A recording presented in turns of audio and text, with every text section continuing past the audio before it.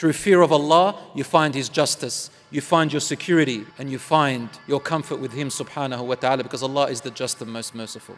So run away to Allah. Brothers and sisters, if you don't run away to Allah subhanahu wa ta'ala, then Allah will come into the picture and He will give you 4 stages of reminders. So I'm going to conclude now with how Allah subhanahu wa ta'ala comes into your life and gives you 4 stages of waking you up. He won't let you go astray, because every salat you are reciting, Al-Fatiha, Ihdina as-sirat al-mustaqim. Don't you ask Allah this every salah? Oh Allah, guide us to the right path. Since you asked Allah to guide you in the right path every single salah, Allah subhanahu wa ta'ala will not let you go astray. But He'll go through 4 stages. When a person begins to drift away from Allah, or not even that. Sorry, when a person drifts away from Allah, and sometimes doesn't even drift away, but Allah subhanahu wa ta'ala wants to make you even better, He calls you through 4 stages. In other words, Allah gives you da'wah. Da'wah means an invite.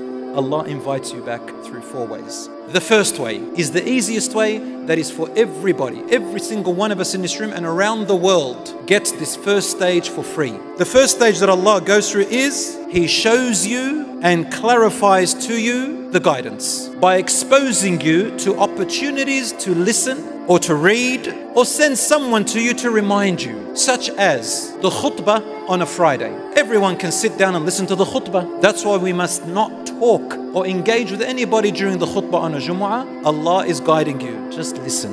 Everybody can do that. You go on YouTube and you listen to a topic of your choice about Islam or Deen or fear of Allah. Everybody can do that. Who is the one that facilitated this for you? Humans invented it, but who is the one that gave them the intellect and for you the ears to listen? Allah. So Allah brings to you something like that. I've heard young people tell me, you know what, subhanAllah, today I was thinking about this. I opened up my phone and on YouTube, what's the first thing that came up? This. SubhanAllah, wallahi, this is a sign. Yes, it is a sign. Sometimes all week you'll be talking with your friends about something or thinking about something, and the khutbah comes, the Jumu'ah, you sit down and you go, oh my Allah, this Imam is speaking about the same thing I was thinking about all week. It's a sign. Sometimes you'll be going and you see this religious sister or brother coming your way. You want to run away because then you're going to think it's the haram police or something like that. The shaitan starts telling you all this stuff, right? But then they follow you even if you don't like it, and you try to be respectful and they remind you about something and they go away. Allah has sent you a messenger. Don't worry about whether they were nice or not nice. A strong person is able to sift through that. So Allah sends you free guidance. Now, if that doesn't work for you and you continue to go astray, Allah then goes, He guides you through a little bit of a tougher approach. The second stage, He will nurture you through disciplining you. So first, you didn't take the reminder when you were comfortable. So then Allah nurtures you by disciplining you. Now I want you to think about discipline in relation to parents. Someone who cares about you. If your mother or father discipline you, or you discipline your children, is it a good thing or a bad thing? Of course, with the correct way of disciplining, with care and compassion. You will appreciate that your parents disciplined you in order for you to be principled through care and love. Even sometimes it may be harsh for you, such as confiscating your phone or confiscating your whatever is distracting you. So Allah nurtures you through discipline. How? He will bring a problem into your life. He will bring what? A problem, a challenge into your life. And we all know that humans learn best through what? Through problems. When you learn maths, how do you become a good mathematician? Isn't it through problems? Call them problems because once you get through that problem, you're going to feel amazing. You conquered that problem. So Allah gives you a problem. And that's how Allah subhanahu wa ta'ala dealt with all the prophets and messengers and the companions. So if you have a problem, know that Allah subhanahu wa ta'ala is guiding you. Take it in a good way. Now, that problem is going to be your medicine. And once you overcome it, inshallah, you're going to be much stronger and better. So Allah gives you a problem, a learning curve, a wake-up call. Somebody might get sick in your family. A death may happen and you attend a funeral. You may see somebody get run over. You may have an accident, God forbid. You may lose something. You may be tested a lot or a little bit, depending on how severe you need that guidance. Then, if that doesn't work, Allah will intensify a little bit more to the third stage. The third stage is, He will bring you something compelling. The problem is up to you how you want to face it. But when He brings you something compelling, it means it's something that you must face. You have no way to avoid it. You have to face it. It could be a court order. It could be a fine. It could be someone that's facing you and you have to deal with that. You can't run away from it. It could be anything like that. It could be a sickness, God forbid. Anything like that is compelling. A suffering and a minor punishment.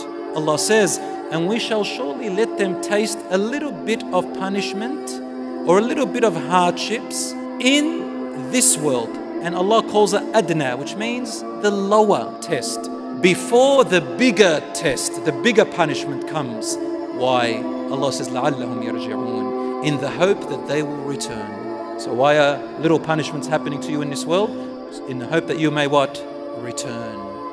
So you can stand up again. If that doesn't work, no reminders, no problems, no compelling situations, over and over and over, and they accumulate, and we decide to run away from Allah to everything else to numb our desires and our fears. Drugs, alcohol, crime, God forbid, haram images, haram relationships. I hear of some youngsters, they run away from their parents into a relationship. This is toxic. The first guy that talks to her says, I can't wait to get out of this toxic family. I hate my dad, I hate my mum. And then she runs off with the first guy who takes her, I want to run away, take me away, thinking he's her Jannah. He ain't your Jannah, darling. And then she has a toxic relationship there. No, run to Allah first, so Allah subhanahu wa ta'ala can help you. I know I just picked on our sisters, I'll pick on the brothers as well. A brother goes through problems, and then he wants someone to mummy him. He's got problems with his mum.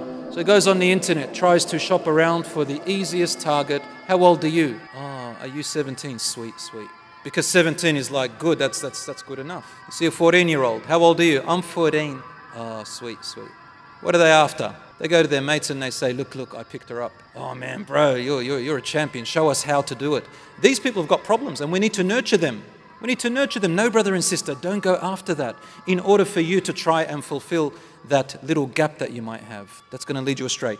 But anyway, after all these three stages, if nothing works and the reminders come again and again, the catastrophe happens. And I'm going to finish it with this.